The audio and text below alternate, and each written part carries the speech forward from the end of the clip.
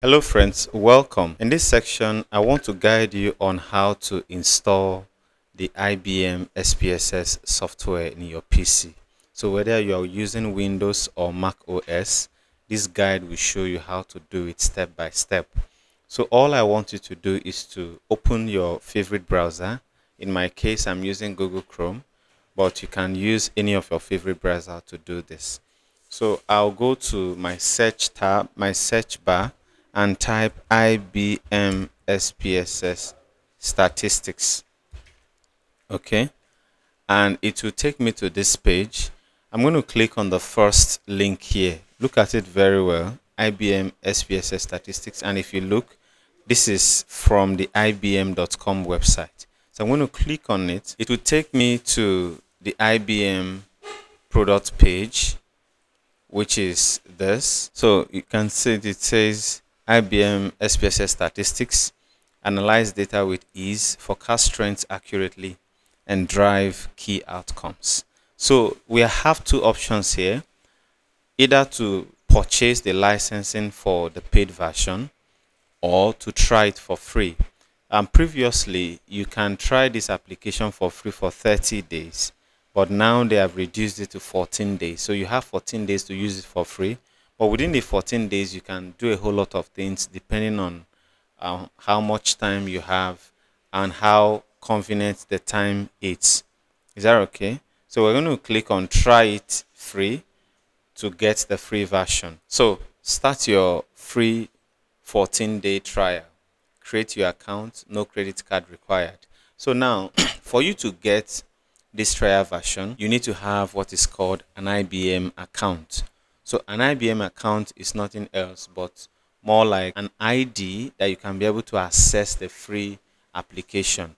But like you can see here, the free application comes with everything that is in the paid version. So it's not like you are getting part of what the premium users have. No, you have free access to all that the premium users have, but only for 14 days. So the first thing we are going to do together would be to create an IBM account. And to do that, all you just need to do is to use your preferred account, your email address that you can verify. Okay, so I'm going to use let's say Chris okay 23, and then my password will be anything I choose. Okay, so choose yours and you should be good to go.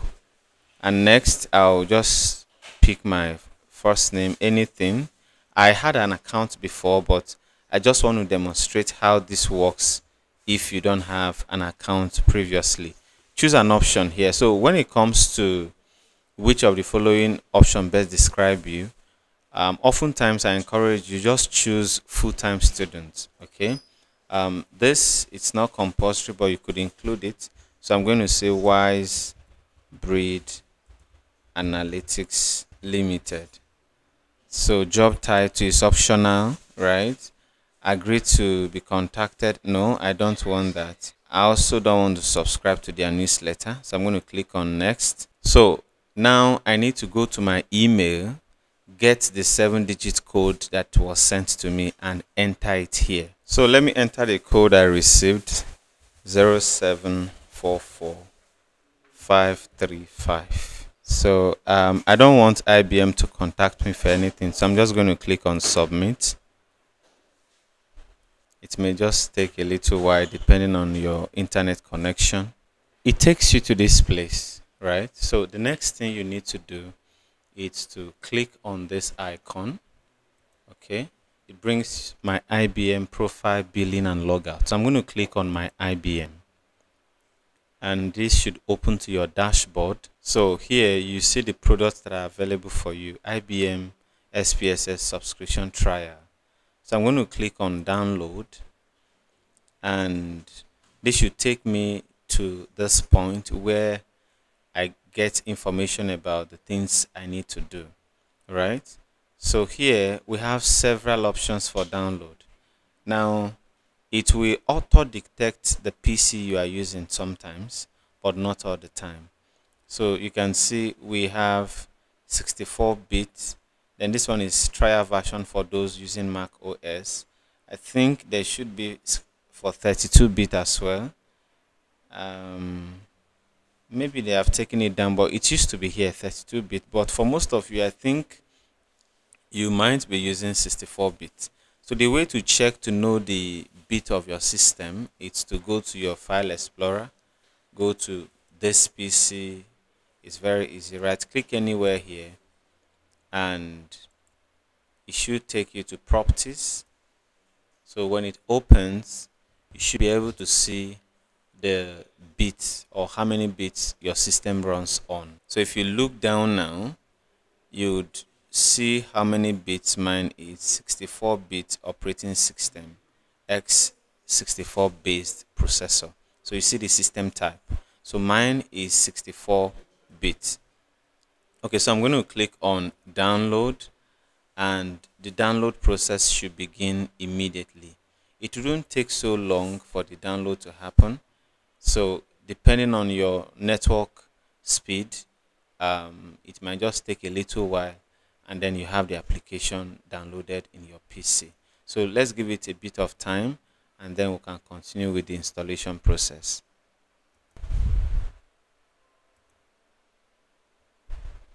So it's almost done now. Yeah, it's done. So when you have the application downloaded in your PC, the next thing is to run through the installation. The installation process is simple and seamless, and so I want you to just follow me patiently. If yours is yet to fully download, just quietly wait.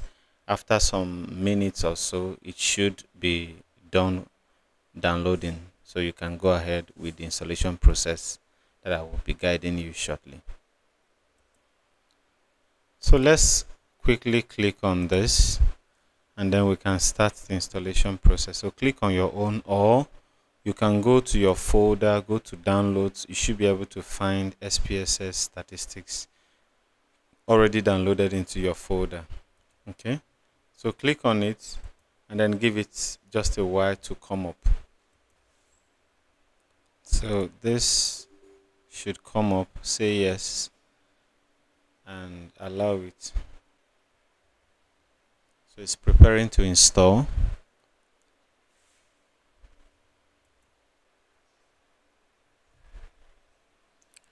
So this is coming up now.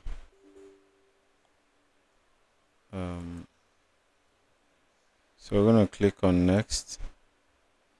Accept the terms and condition. Click on next. Click on next. Then click install. So you can see it's very simple to install the IBM SPSS statistics. So give it some time, and you see it says this may take several minutes. So yours might take 2 minutes, others may take like 3, 4, 5 minutes, but however long it takes, which in actual sense it doesn't take too long for the whole installation process to be complete.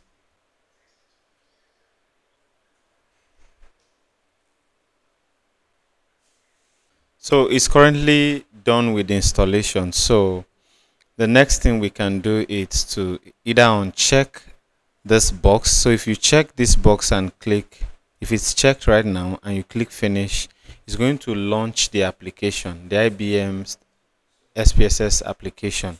Or if you uncheck it, and click finish, then it won't launch it. So I just want to launch it before we can end this session. So I'm going to click finish now and let the application be launched. Right? Okay, so the application is up now. So when you want to launch the application, this particular window will come up. All right, so you need to log in with IBM ID, which is the email address you used in opening an IBM account. Okay, so I'm going to click on login with IBM ID. So if you have the license, you can click on this one. But if you don't have the license, then click to launch with the IBM ID. So I'm going to click on that and wait for the application to come up.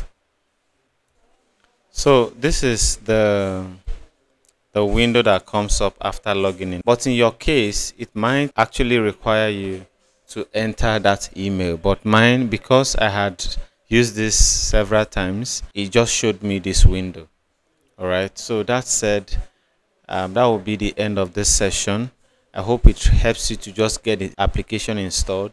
In the subsequent section, we'll look at navigating through the interface, getting familiar with the different views, and then being able to use this application proficiently. So thank you so much, and do have a wonderful day ahead. If you like this video, do well to subscribe to the channel, like it, and possibly share with other people.